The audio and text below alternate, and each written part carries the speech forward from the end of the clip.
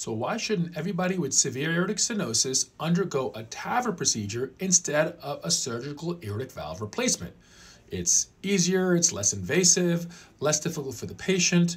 So what's the downside? Now, this has always been a topic of discussion, but more so lately after recent analysis showed that half of patients under the age of 60 are actually undergoing TAVR in the United States instead of SAVR or surgery. And as an interventional cardiologist, this is alarming to me too. And here's why this is an issue. The issue here comes down to lifetime management of severe aortic stenosis, which means we need to think about more than just this particular procedure and getting the patient through this episode, but we have to think about what's going to happen down the line if and when that valve fails and needs to be replaced again. And for younger folks, especially patients in their 50s and 60s, they may need a second TAVR, maybe even a third TAVR. And that's not always straightforward.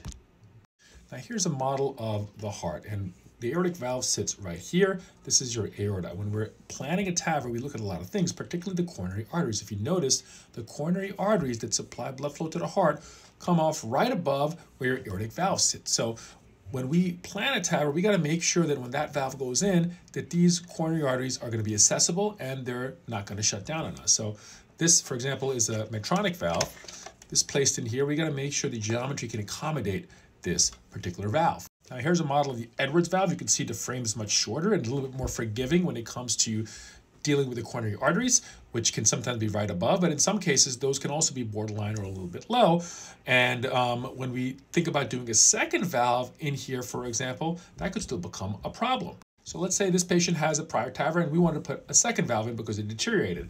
When that valve goes in, you can see a couple of things. Number one, it's a lot more crowded in there, right? Even if you were going to put another sapien valve inside this, for example, it's going to be more hardware and it's going to potentially make your orifice a little bit smaller. Secondly, the coronary arteries, again, could get unhappy the second time around because now you have more second set of leaflets from the old TAVR valve that have to be pushed to the side, and that could potentially risk, again, obstructing the coronary arteries.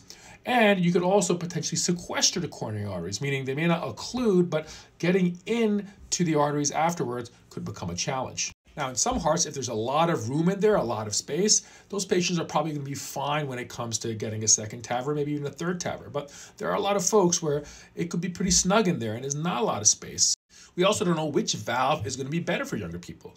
Everything has pros and cons. The Medtronic valve, for example, may have better valve area when it goes in, and there's a chance it may last longer for the patient. However, there's also more metal in there, more hardware, and in certain anatomies, that may become an issue later on.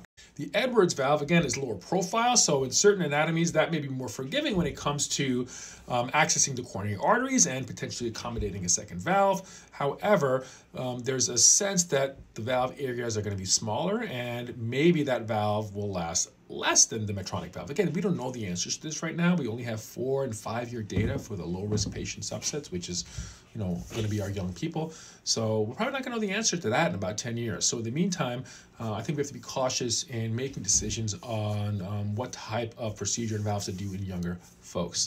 Now we have surgical valves that are actually designed to accommodate a future TAVR. We already do TAVR in old surgical valves, but now they've designed valves specifically for this purpose, which could offer a benefit when we're doing that second TAVR in the old surgical valve. And finally, there's an argument saying, hey, when I'm young, give me my TAVR so I can still be active, play golf, and do all the things I want to do. And then my second procedure, do a surgery, take this out and put a surgical valve in. That does sound attractive. However, we've also learned taking out these TAVR valves may not be as easy as we once thought. So we still got a lot to learn in that realm as well. So again, these are some of the issues that we think about and your cardiologist should be thinking about if you're a young person being offered TAVR. We still have a lot to learn, but again, it's not always as simple as give me the easier procedure and deal with the rest down the line.